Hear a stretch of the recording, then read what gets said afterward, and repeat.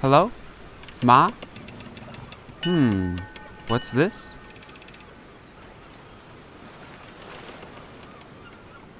Come to think of it, I haven't seen her for a few days. She usually stops by here every morning. See that odd fellow in green skulking around town? Dropped on his head when he was young, talking nonsense and mumbling about. Haven't seen him since the boys slew the dragon. You really believe he did? Course I do. Haven't you heard? The storm around Crandor has lifted, and some are heading there to rebuild the city.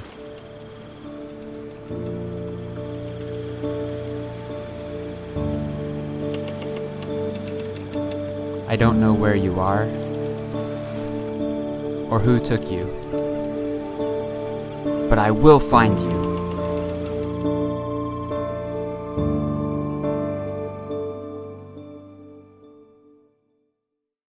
My name is Ingus. Names are important as they tell you a great deal about a person, and I have been called by many Lightfinger, Dragon Slayer, Ingus the Undying. In the north they call me Storm Rider. The gnomes and citizens of Merim call me Demonsbane, and all of Gielinor knows me as King of the Pirates. I've earned those names, bought and paid for them, but I was brought up as Ingus. My mother once told me it meant to be free. I've stolen lost artifacts from ancient tombs. I infiltrated an island of monkeys and apes to prevent a war. I was sacrificed to a monster lurking beneath the poison waste. I visited the world of dreams and left with both my sanity and my life. I sail by moonlight to places that others fear to speak of during the day. I've slain Elvarg the Dreadful and watched the dead prey on the living. I've sunk ships, loved women, and sailed to every port and island under the sun. You may have heard of me.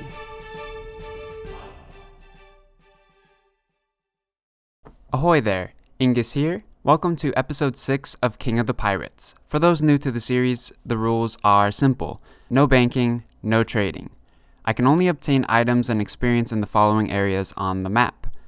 I can journey onto the mainland for clue scrolls, and of course, I get to keep whatever treasure I find. I can also complete quests that unlock new islands. Remember, this is the pirate code, and the code is more what you'd call guidelines than actual rules.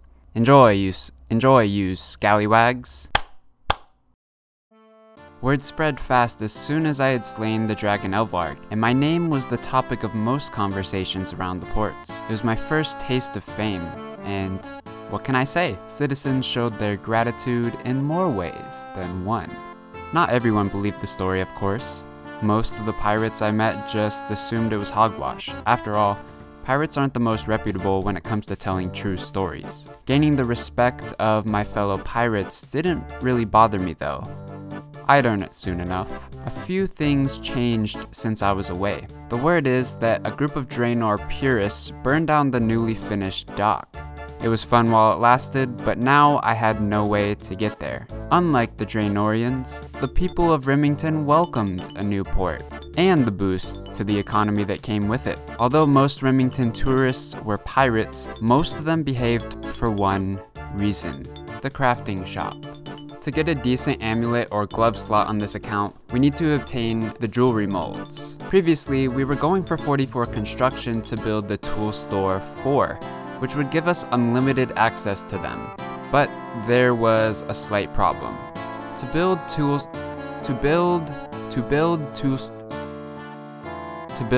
store 4, we would need 2 oak planks, not to mention an additional 6 oak planks to build tool stores 1 through 3. Without access to the sawmill or woodcutting guild, the only realistic way we can obtain oak planks is through catching eclectic implings. This requires 50 hunter, meaning that I would need to catch 1,340 Crimson Swifts or 4,553 buckets of sandworms until level 42, where I could switch to horned groks for the remainder of the levels. And then that's not even counting the 100+ trips we need to make to Port Khazard for planks to get to 44 construction, as well as finding eclectic implings and actually receiving oak planks from them. We can now bypass all of that and simply buy the jewelry mold whenever we want. This single, tiny update has saved us an insane amount of time. There are 3 things I want to get: the Amulet of Strength, the Amulet of Magic, and the Dig Site Necklace. The first 2 are huge upgrades to our offensive stats in comparison to the Bone Necklace, which only gives +1 to our stats. And the Dig Site Necklace would make it so we would have a direct teleport to Fossil Island, which will be incredibly useful in the days to come. To make all of these, I'll need to get 50 crafting. The gems are easy enough to obtain from Ogress Warriors, but we'll need 40 mining and 40 smithing to have a consistent method of obtaining gold bars. Since I'm talking to you from the future, let me just say that no, I did not know about the gold bar spawn near the Ogress Warriors at this time. Yeah. Oh baby, we have another clue scroll. Let's go do it. I think this is the chest. Sweet, we got the casket. Please be something good.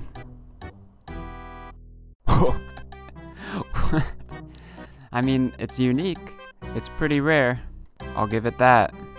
Haha, it is our lucky day today, boys. I think this is the last step. Yep, sweet. Got the casket. Let's just open it. I was not expecting anything good there, to be honest. Yes! A break from the monotony. Let's go. Okay, it has literally taken me like 40 minutes to complete this easy clue. Please be the casket. Yes, finally. Okay. Let's just build this real quick. And now for the loot. Oh my god! We cannot get this any other way on this account. Are you kidding me? That is sick. Damn. You know, I never thought I was gonna be this excited to get an air staff, but man, what a rush. I don't know where the actual clip went, but we got this hard clue scroll at Greater Demons, and unfortunately we can't do it because we need a piece of heraldic armor. So, looks like we're gonna have to drop it. So the first thing I need to do is go get some gems from Ogress Warriors, but we are gonna need some more knives to do that. So, back to bronze bars. Alright, hopefully this goes pretty quick. We need 1 sapphire and 2 rubies. There's the sapphire down and 62 range. Alright, we have quite a few gems now, so I think we are done here. Oh ho ho ho! What's it gonna be? Ah, we can't use that. Oh well. Let's get some free crafting XP. Oh, I'm such an idiot. I sold the extra rubies to the shop. Now I still have a few knives left over, so may as well go use them. Oh man, I thought I was gonna have to go back and make some more bronze knives, but luckily we got it. So we are done. Alright, we have obtained our gems, and now the easy part is out of the way. Time for the hard part. I have all these runes in my inventory, so I thought I may as well go kill some more greater demons because they have a rare chance of dropping a gold bar, so that could save us quite a bit of time if we're lucky. No luck so far, but there's 57 magic. What's the drop? More coins. Hey, 58 magic. We have still not gotten anything yet, except like steel 2Hs, but still going strong. I don't think I'm gonna be able to kill this one because we are out of runes. And if you can't tell by my inventory, no gold bar. When we go to train crafting, we're gonna need some inventory space anyways. So I think what I'm gonna do is go finish off some construction levels. First, we'll need to buy some more nails. Level 29. Sweet. Alright, we have finished off the construction. We have 30, which you'll see why we need in a bit. But next up is mining. We're gonna need 40 mining, 40 smithing, and I think I have an idea for that. First up, we actually gotta go buy a pickaxe, and the best one we can buy is a bronze pickaxe from this shop over here. Got it. I don't know how good this is gonna be, but we have all these nature runes, so what we're gonna do is mine the iron and coal, turn it into steel bars, and smith that. I have no idea if this is actually like a decent method, but we're just gonna try it out for a little bit, see how it works. I don't know how much longer I can do this. I'll just speed up the clip so you can see how long it takes to get this coal.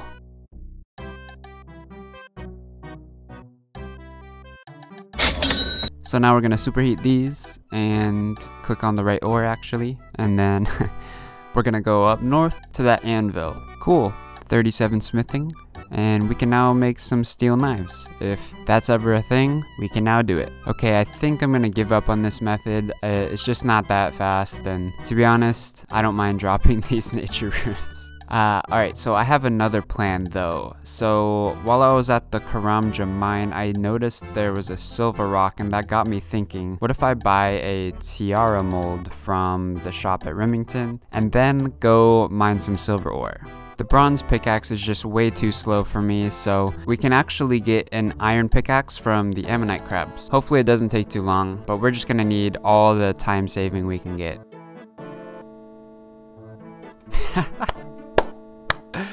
Let's go! That was our third kill. That's awesome.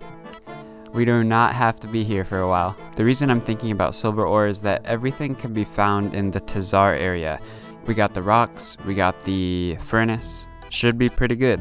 We just got an entire inventory of silver ore, and I realized I didn't have the tiara mold. Honestly, this method isn't that bad. Oh, and there's 41 crafting. But the silver ore just takes way too long to mine, even though we have the iron pickaxe. But I think I might just have to go train each one individually just to be the most efficient with my time. If these sell for a little bit, then maybe I'll change my mind, but I don't know. Let's just see.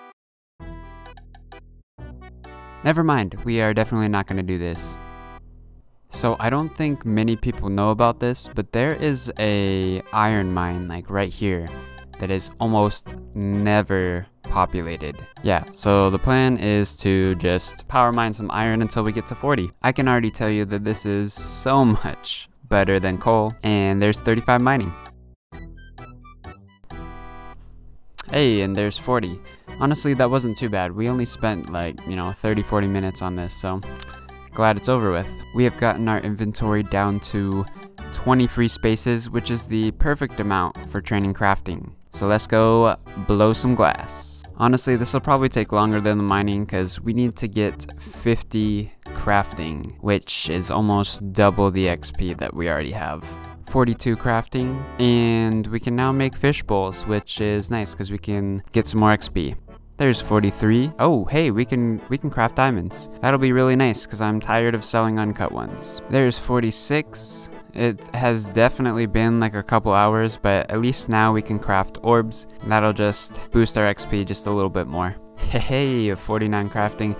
We are on the home stretch right now. This is taking quite a bit longer than I thought, but that's okay. We are almost there. Oh, here it is. Yes, 50 crafting. Finally, man. It has been quite a few hours of just buying these buckets and coming to this furnace and walking back, but we are done. All that's left is 40 smithing, and of course, you already know where we're gonna go. There it is, 38 smithing. We only need 7,000 experience to get to 40, which doesn't sound like much, but when you take into account that these bronze bars only give 12.5 experience each, we're going to have to be here for probably a couple hours. There's 39 smithing. All I can really think about at this point is how many bronze knives I'm gonna have to use up after this, but that's okay, we'll get some free range levels. This is it, the last one.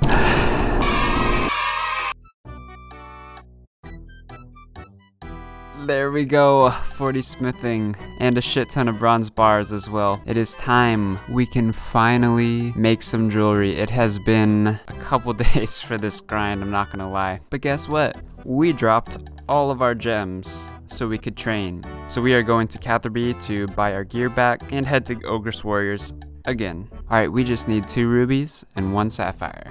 It is time, my friends. We have our gems. Just gotta cut these up and we're good to go. There it is, the gold ore. And there's our gold bars. Alright, first up, let's make the ruby amulet.